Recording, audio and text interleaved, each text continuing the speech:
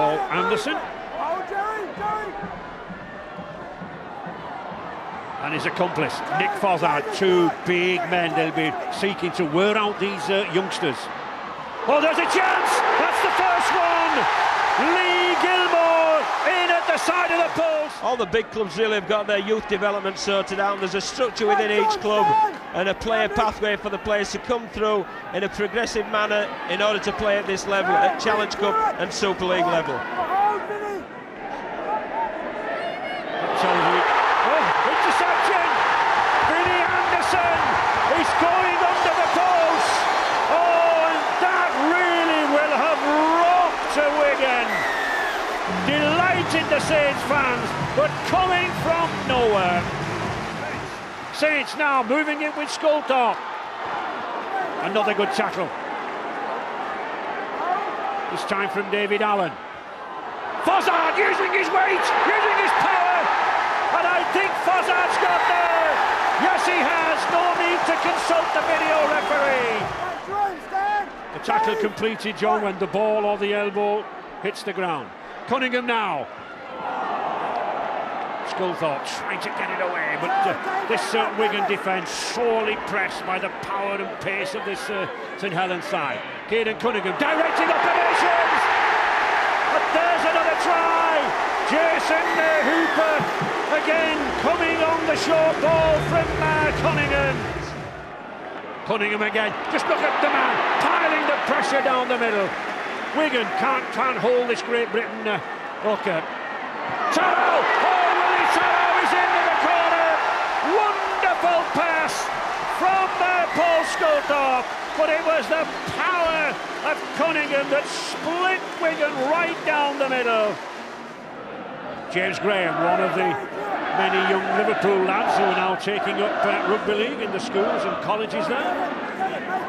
Well, they're really going forward with purpose, aren't they, St. Helens? And they're winning the yardage battle and they're winning the football battle. Gilmore, here is Damon Anderson again. He's got Paul Wellens. Oh, Paul Wellens scores! Superb backing up and support play from the Great Britain fullback. Mike Bennett. What's he doing? He's having a drop goal. And he scored it. Well, I've seen everything, John. 38 minutes gone, 34-0. And Paul Sculthorpe's going for drop goal. Is he taking the wicket? I think there's an element of that, but they may as well practice all the things that are on the training field. And I'm sure setting up the 1 point is one of them. And as you said, coming into half-time, Ray, you may as well take every point on offer. But at 34 points, you've got the game won. So you may as well make it 35.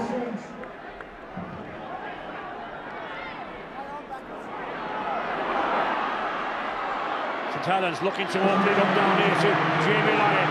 Beautiful pass inside. Here now he's got Edmondson. Can Edmondson go all the way? He's got Paul Wellens alongside him, but he doesn't need it. Oh, terrific pace there from a prop forward. Mark Edmondson racing in. He had Paul Wellens alongside him in support. He didn't need it. He wanted the 4 points himself, and he's got it. I don't think, Ray, there was any way that Mark Edmondson was going to pass that ball. He got the classic white line fever, didn't he? He saw that white line, he was going for it, but look how it was created. Fossard going forward, offload, lovely soft hands again. Then Wellens threw a speculate out, but watch his pass from Lyons. One-hander on the inside, he pulled the defender to him. Sculthorpe then released to Edmondson, and nobody's having the ball except Mark Edmondson, and he was just going for it and enjoying. But it's this lovely soft hands, and watch the pass from Jamie Lyon. He'll pull a defender in from the inside, and then bang, just pops it up for Sculthorpe.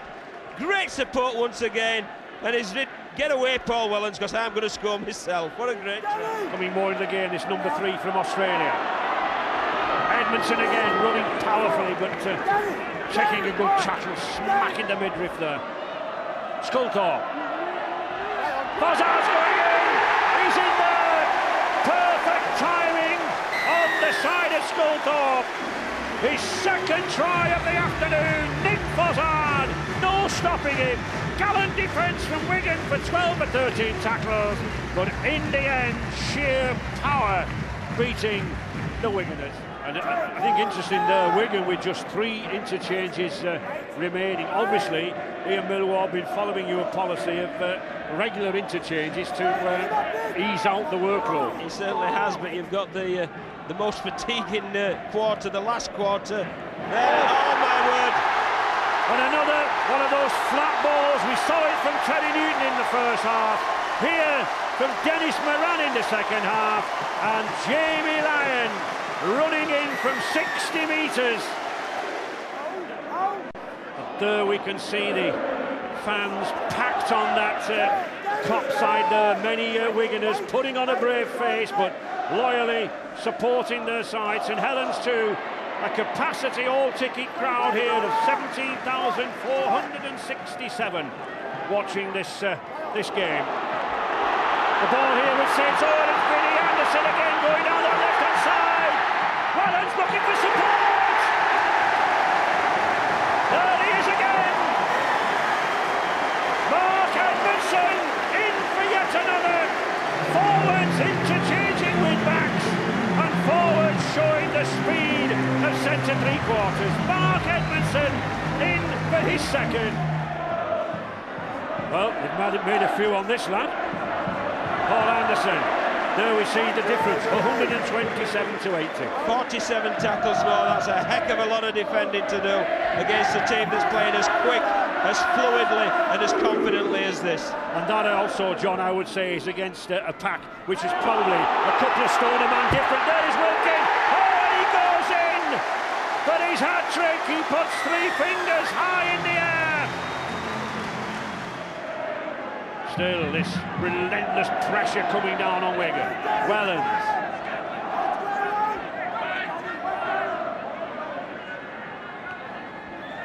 Wilkie. No way through there for Gilmore, thanks to Danny Tickle there, number 11 for Wigan. Gardner, good play by Gardner. Picks it up one-handed, can he get in? Yes, I think he is! Aidy Gardner with a try on his 22nd birthday today. And the lad from Barrow gets in on the act. Beautiful little chip kick, or grubber kick, John. It was a great piece of skill, wasn't it? When you're in the zone like this and things are going right for you, you can try anything and things come up, but you've still got to execute them. And he had no space whatsoever, did he? There looked to be nothing on at all. It's Anderson once again, who's been a thorn in the side all afternoon. And a lovely little kick in about a yard of space. A great pick up there and a marvellous finish. It really was outstanding skill there, just to keep the ball within play. And he picked up, Ray, without breaking stride. But he's blessed with pace, John, isn't he? And any wingman with pace, you know, that's the... That's why you do it. Absolutely. So, but this fella's had a great game, hasn't he, Vinnie Anderson? And it's once again, it's that one-handed offload that he's renowned for, that he's known for. And a beautiful dab throw there from Gardner, one-handed pick-up, and he's just got the pace and the strength to finish.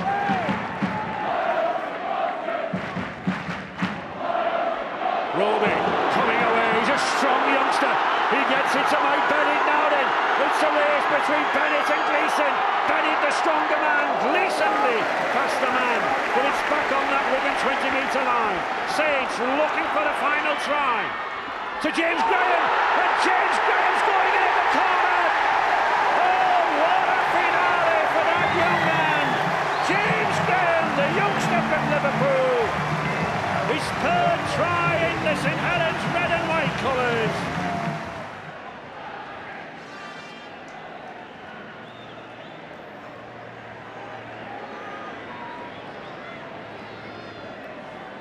No pressure on this man at all, except the satisfaction of putting between the uprights. Oh, he does! Tremendous roar of applause all around from the Saints fans. Not a smile, not a hint of satisfaction from Daniel Anderson, but there certainly is from Eamon McManus, the German. The cup holders retain their interest in this season's tournament. They join Leeds, Hull and Toulouse in the draw for the semi-finals. And that scoreline of 75 points to 0, well, Wigan had a record set against them at 70-0 by Leeds last week.